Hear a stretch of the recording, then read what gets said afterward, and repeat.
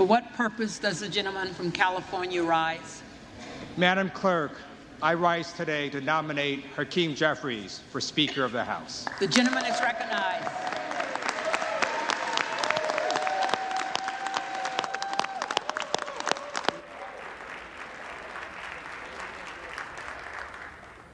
Vote, Democrats stand united and ready to get to work on behalf of the American people under the leadership of Hakeem Jeffries. Vote after vote, nomination after nomination, Democrats are united. Just like we were united when we passed the American Rescue Plan to get our economy back on track.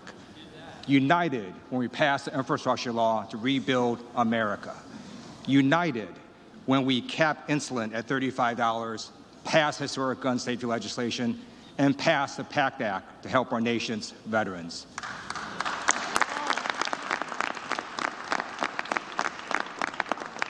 United when Democrats passed the CHIPS and Science Act to bring manufacturing back to America. United when Democrats passed the Inflation Reduction Act to reduce our deficit and protect our environment. Democrats are unified to tackle the climate crisis while Republicans are mired in their own leadership crisis.